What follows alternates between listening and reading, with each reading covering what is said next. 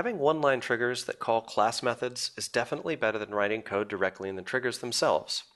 In the last section on bulk patterns, the goal tracker application had a trigger on contact with one line of code.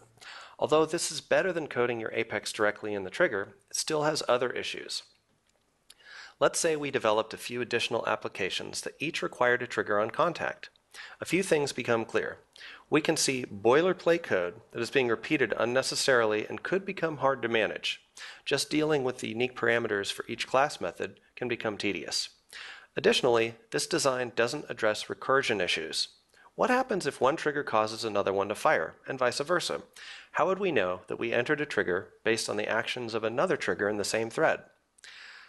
And again, since trigger execution order is unpredictable, we can't know if one trigger's logic will execute before or after any other trigger's logic. This precludes any notion of a final trigger, for example.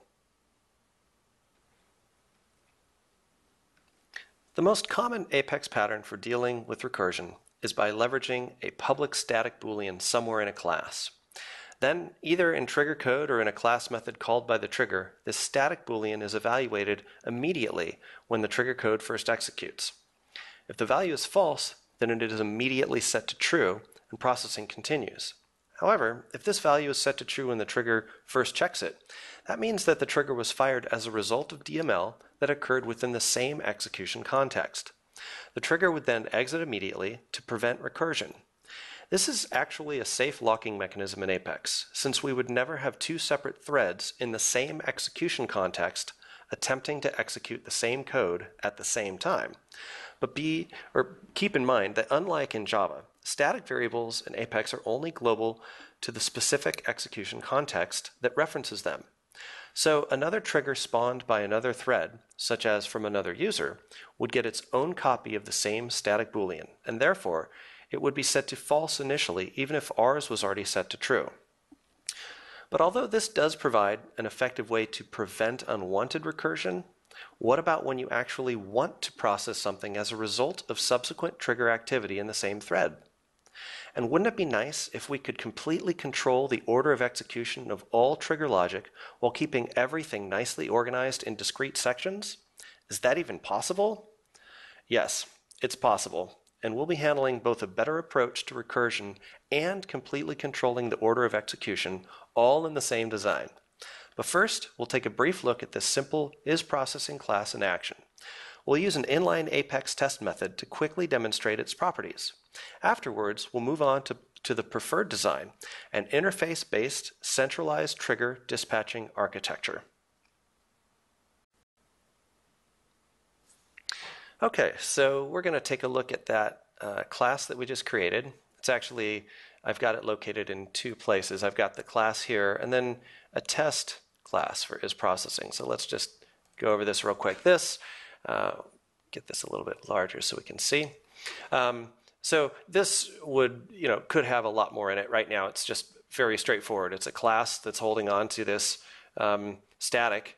And by including and referencing this class as a static, then we can, here we'll see that we can basically, within this execution context, we can be sure that if it's set to true, that means that in this context it's already been executed, or it's already been called. So we basically, right here, we have a test method that we can do inline. Test methods, typically I like to do these in their own class because then it doesn't take away your available space that you've got.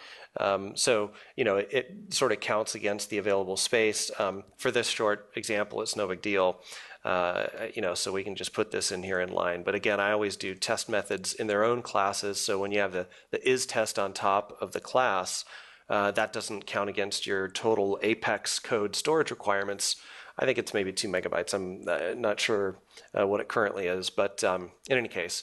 So this is just going to verify this. So walkthrough, it's very simple. We just say, this right here was called perhaps from a trigger. So process logic comes in and it says, all right, if we're not already processing, in other words, if this is false, then go ahead and jump in here.